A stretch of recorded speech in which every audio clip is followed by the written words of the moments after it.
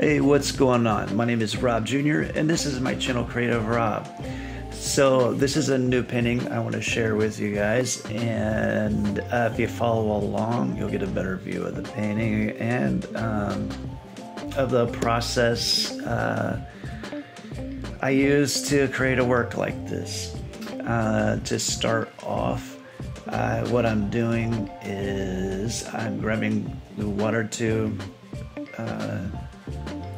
and just basically drawing with the tube itself, just squeezing the paint onto the canvas. Sorry, I'm talking weird. It's been a little while since I've done a recording, so I've been doing a lot of shorts, so I haven't had to do any voiceovers here lately, but here we are, and let's have some fun.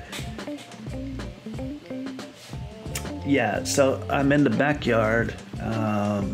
Like I said, I'm going to be using the water hose, so you don't really want to do that in the studio unless you got a huge sink. But this canvas is about 3 feet by 4 feet, so yeah, too big to fit in the sink. Ideally, you would want to be doing this in the rain, and this is just improv here. I don't know if you saw, but I grabbed the box and actually used that to scrape the paint around.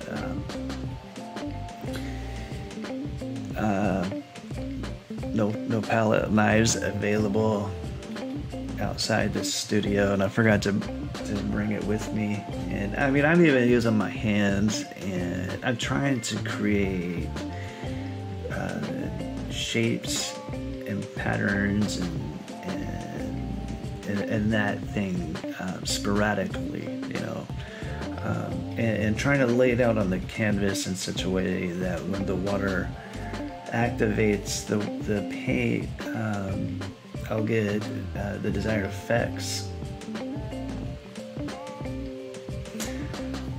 And don't forget, if you haven't subscribed, that would be awesome. And give the video a like, helps out the channel. And all right, here we are. Here I'm using the hose and I'm spraying the paint, trying to activate the watercolor. And now, almost like paint pouring, I'm moving the water around over the watercolor and moving the paint around, and we'll get a better view of this. So one thing I noticed about this technique and just using the tube to paint with, the watercolor comes out pretty thickly, so it takes a lot of pressure to activate that paint and get it dripping. So here I'm going in with my hand and just moving the paint around, trying to create textures. I'm being sure to get the sides of the painting or the canvas. I don't want to overwork it nor underwork it. Now here, I actually did grab a palette knife and I'm trying to make some random scrapes and scratches. This is the fun part.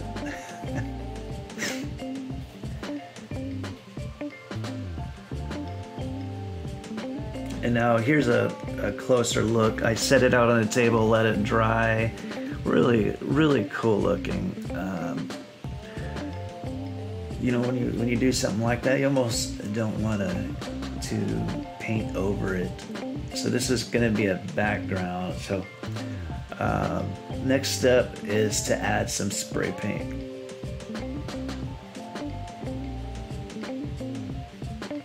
I lost my camera person, so I was hoping to show you guys some spray paint, but it looks like that video went missing. Alright, so that's what it looks like after I spray painted it. I was a little disappointed that I overdid it a little bit with the spray paint. You can still see a lot of the watercolor in there, but I wanted to show a lot more. All right, so once that was dry, I hit it with a workable fixative, and I started to oil paint on top of this.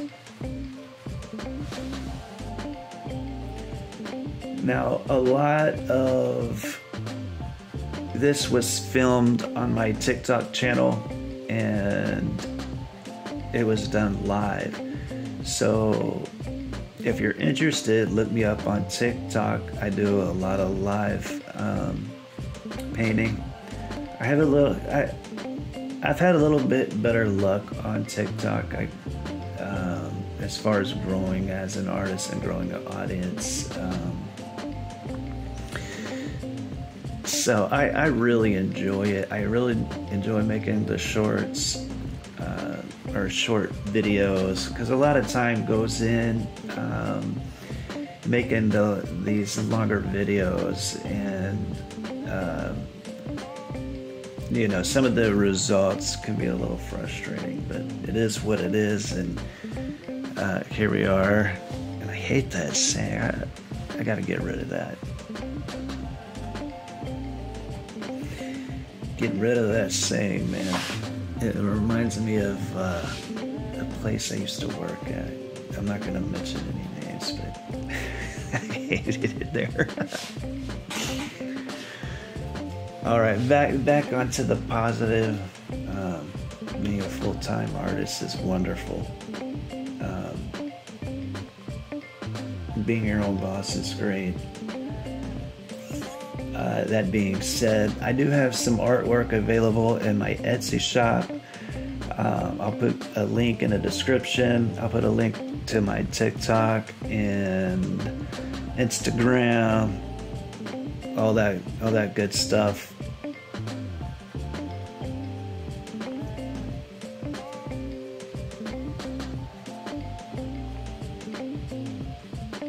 So one of the fun things about creating these watercolor, or starting off with watercolor and using rain or the water hose to activate the watercolor, you don't know exactly what's going to happen. So there's a spontaneous element that I really enjoy painting like this. Anyway, so like I said, this is filmed live, and I just kind of sped it up. But if you didn't see, if you probably saw this little glimpse, it was my son and my dog. He was holding my puppy, showing the camera to the live TikTok audience. Try and pause that on that picture. It's a challenge.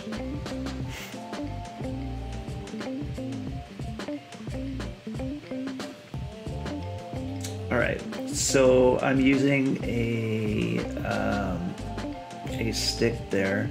I actually got it from Home Depot. It's called a maul stick. I think it's M-A-U-L, maul stick. And it's to help keep your hand steady over the painting without touching the painting. Very handy when the painting's wet.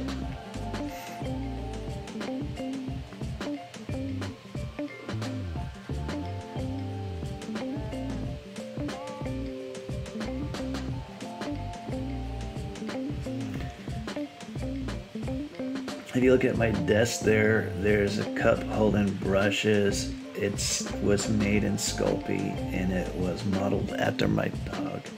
My daughter made it for me.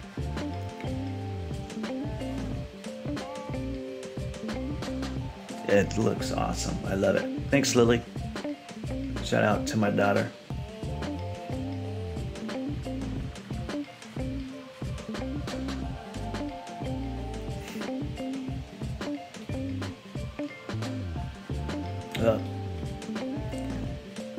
I was hoping to give a little bit. Oh yeah, at the end you'll get a better view of this.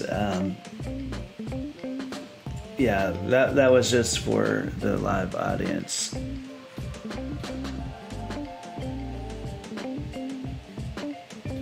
And there we are, ladies and gentlemen. I hope you enjoyed that. I enjoyed it.